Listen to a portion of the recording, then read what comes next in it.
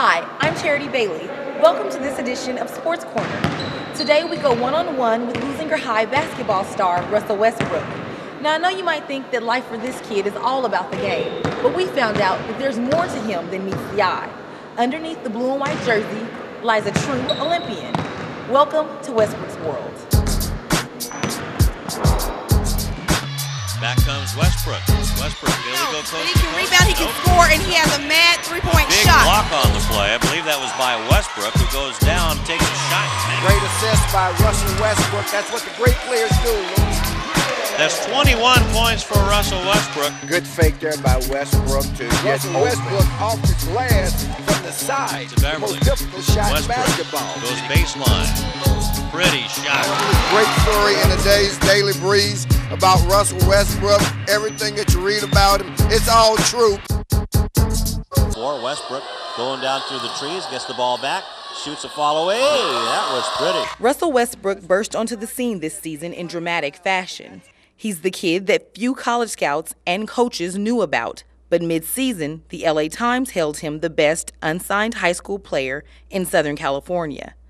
By season's end, he was named the 2006 Bay League MVP and made the CIF first team. Well, at the start of the year, my coach showed me it was something that came out in a press telegram that said I was on the 4th or 3rd team, and he was like, at the end of the year, they do another one. So as he told me that, I thought about well, I got to work on my game. The reality is that Westbrook had been working on his game since his freshman year. Here's the move. That's 2 off. That looks good. Russell is probably one of the hardest working kids that I've ever had. He's willing to not only work hard, but listen to the instructions that are given to him, and he's able to turn instructions into actions, and a lot of kids aren't able to do that. Westbrook was also able to take the fundamentals he learned on the football field and apply them to the hardwood. Russell played quarterback and running back, 2 positions that require strong leadership capabilities and physical strength. Skills that would go unnoticed until his frame grew to match his shoe size. The summer, during the whole summer, I just kept growing and growing and growing. And then just stopped. And I still grow a little bit every now and then. No matter what Russell's height ever was going to be, he was always going to be a really good player because his talent and his heart were always large size. Gets it back to Westbrook. Wants to drive the lane, stops at the elbow. Nice follow-away jump shot. Nice jump shot by Westbrook. As a senior on the Olympian squad, Westbrook understood what Coach Morris required of him and his teammates. Last season, the coaching staff challenged Russell to become more of a vocal leader. But according to his teammates, his actions were louder than his words. I was here one day, and Coach had always tried to show me. I didn't feel comfortable, and then eventually Russell pulled me to the side one day and was like, shoot it like this, and I made him. Westbrook spent the most time in Coach Morris's system. He knew what was required for his team to win. But winning didn't just happen overnight.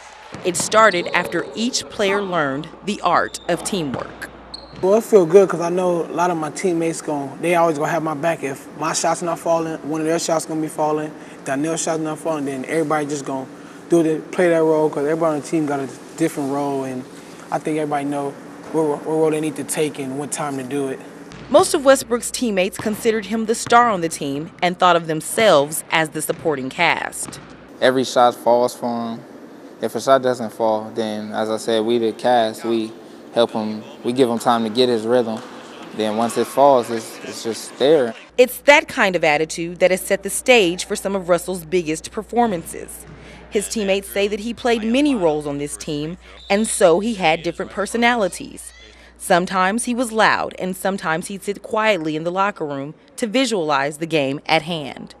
His vision became a reality during the West Torrance game when he saw a chance to dunk the ball at the end of the 4th quarter. Beverly, here he comes, flying in for the slam dunk at the buzzer. He sealed the deal on the Bay League title and came through on something that he and his teammates had been planning for a long time. Watch, we're going to have a home game. It's going to be all the fans, everybody here. And he's going to get a breakaway and do what he do, and that's what he did. Westbrook always finds a way to break away from the competition, whether it be in the classroom or on the court. He has a 4.0 grade point average. Like when we get our report cards and stuff, they talk to us about making it better or whatever. Family upbringing has a lot to do with Russell's success in the classroom, but Coach Morris knows the discipline that is needed to play basketball. Morris says it's that same discipline that spilled over into other areas in Westbrook's life. A lot of kids, go to school almost because they have to, and people play basketball because they want to. It's not something that you have to do. So if you're able to go ahead and go to school and be disciplined in that aspect, when you finally do something you want to do, you have the same discipline. Discipline is a major component in Russell's success, whether it be a casual pickup game with his brother or a practice session with his teammates. He plays to win in every area of his life. He's a natural competitor. It's a trait that father and son both share. If I lose, I lose, but I feel that I could beat you, I'm going to keep trying. I mean, it's many times he didn't put hands on me, but I lose by 3 points. I want to play again. If I beat him by 3, you better believe he's going to come back and blow me out by 30. I don't like losing. I don't like being like the second, or I always want to be at the top. I don't want to be in the middle, the bottom, average. I just want to always be the top and just try to strive for the best. The best is what Westbrook gives to the game, and so the best is what he gets in return. At least 4 times a week and before every game, he goes out and shoots around with his dad to warm up his shot. Both father and son agree that perfection is the key to success. It's a certain shot that he wants, and if it goes in, it's not a shot he wants, he's not going to like it. So until I get the certain shot that he wants and the certain move and the speed he wants, then I just got to keep striving to the speed that he wants.